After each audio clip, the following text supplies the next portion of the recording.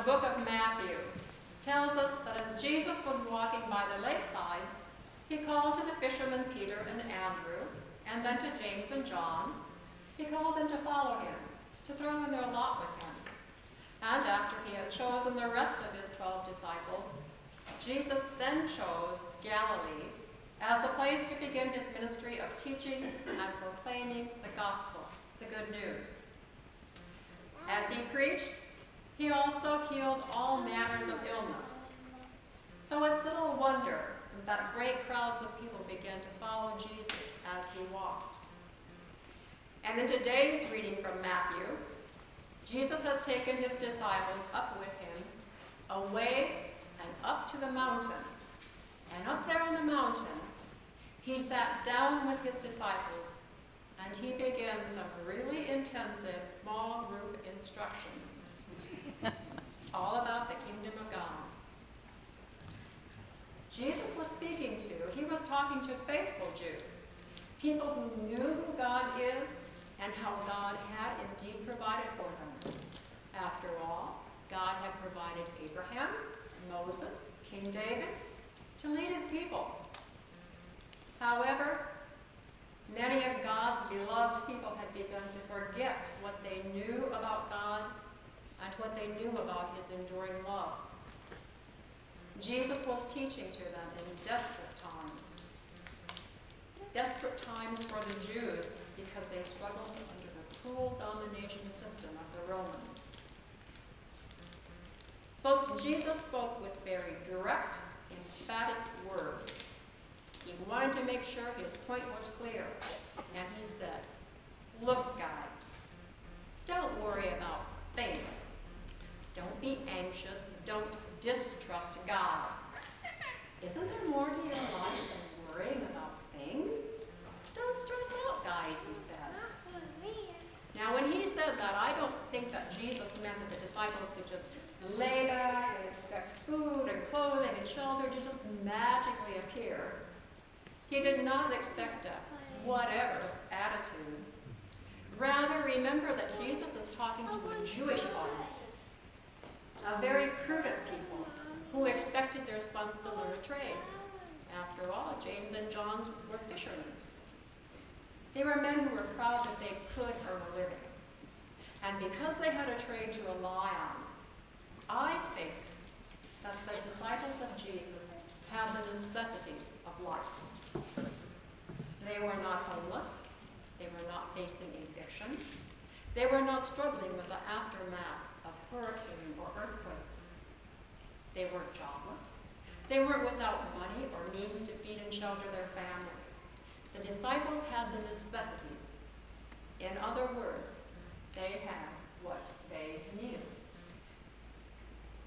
So what was Jesus talking about then?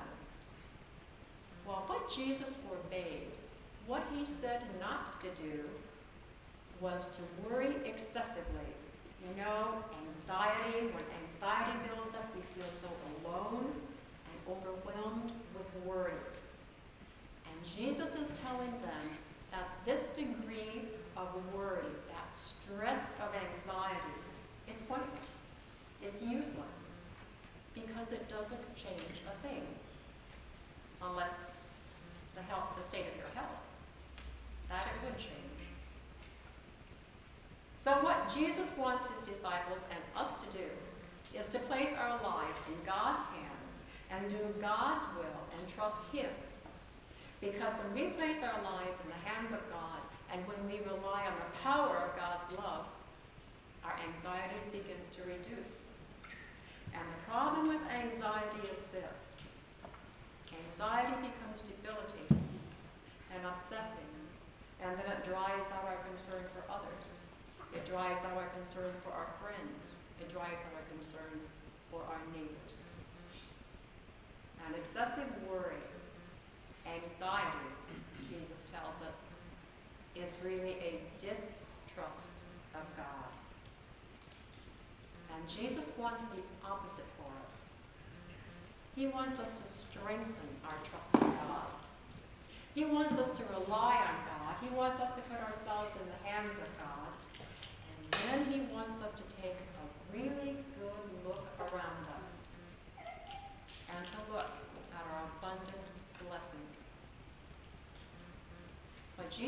talking about is faith. Our faith and belief in the kingdom of God and in doing the will of God, of looking out for our neighbors. And the disciples took his message to heart. They followed the example that Jesus set. They placed their lives in the hands of God and did God's will. They were extraordinary Christians, like other extraordinary Christians like Mother Teresa, Oscar Romero, Dorothy Day, Rosa Parks, Dietrich Bonhoeffer, Desmond Tutu. Extraordinary Christians, all of them. But on this Thanksgiving Eve, what brings to mind for me is a group of people who felt themselves to be very ordinary Christians. Ordinary Christians who placed their trust in God and fled from religious conflict in England, and then they fled to Holland. And from Holland, the separatists sailed for the New World.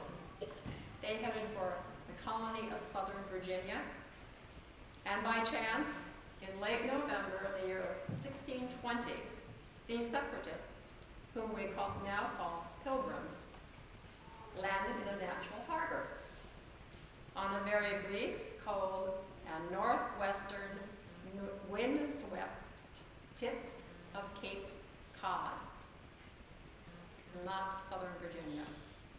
And then history tells us that that ship, the Mayflower, had landed in an area that had belonged to the Patuxets.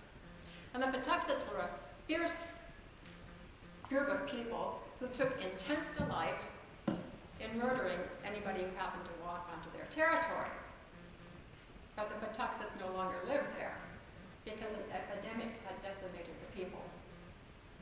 So consequently, the Pilgrims were able to claim that cleared land, and by chance, they were able to claim an abandoned cache of corn, their first taste of Indian corn.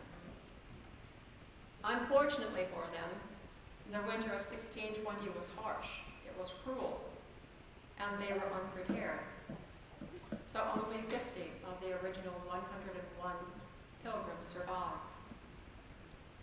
But again, by chance, their nearest neighbors were the Wampanoag. And the Wampanoag people were a much more peaceful people.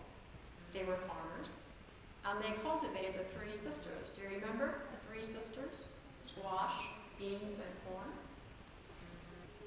And by chance, Squanto, who lived there, was a lone survivor of the fierce Patuxets. Of the fierce Patuxets. A little hard. But Squanto spoke a little bit of English, because 6 years earlier he had been captured and enslaved by a ship's captain who took him to Europe. And eventually a group of monks freed him, and Squanto returned to his home, only to discover that his family, his friends, and all of his people had died in the Great Plague. Then tradition says that Squanto, that same man who had been captured and enslaved by the Europeans, he whose family had been decimated by illness, that very same Squanto looked not with anger or bitterness, but he looked with compassion on his suffering pilgrim neighbors. And he chose to teach them how to cultivate and grow corn. He taught them to plant 5 kernels of corn with 1 small fish to fertilize it. He taught them to take 1 ear of corn, and I understand the corn was about that size back then. He taught them to take this 1 ear of corn, and if you can figure you'll get about 100 plants, corn plants out of this ear of corn, you'll get about 100 ears of corn. So he taught the pilgrims to increase this 1 ear of corn by 100-fold, an abundance. Ordinary corn, but a very extraordinary land. And the following summer of 1621 brought a bounty of food for the pilgrims. But the Pilgrims had not yet perfected the art of cultivation in this new world, and consequently, for nearly 2 years, they endured what they called the starving times. And according to the journals of Governor Bradford, the Pilgrims, including Governor Bradford himself, were often restricted to 1/4 of a loaf of bread per day. And when food was really scarce, they lived for 4 or 5 days at a time on a few grains of corn. Legend says that it was 5 grains of corn. History records that none of the Pilgrims died of starvation during those times. The Pilgrims persevered. And I believe they persevered because of their character, their hope. But most importantly, they persevered because of their faith and trust in God. And the harvest of 1623 was abundant. And again, legend tells us that in the fall of 1623, the Pilgrims celebrated the Day of Thanksgiving and invited their neighbors to be their guests. The preparations for the feast included an abundance of meat, an abundance of fruit, an abundance of vegetables, an abundance of nuts, and even an abundance of desserts. Maybe pies, I don't know. Could be. But when the Pilgrims and their guests sat down, they sat down at the table to empty plates. And they sat down to empty plates to remind everyone of the hard times they had endured. And then, legend says again, each person was given 5 kernels of corn. 5 kernels of corn to remind them of how much they had to be thankful for, to remind them of their great abundance. Now after this service, when it's over, I'm going to give each of you a bag with 5 kernels of corn in it. And as you sit down to your Thanksgiving meal, I invite you to count the kernels of corn and remember your hard times when your worries were excessive. And then recall the good news, the words of Jesus when he said, "Don't be anxious."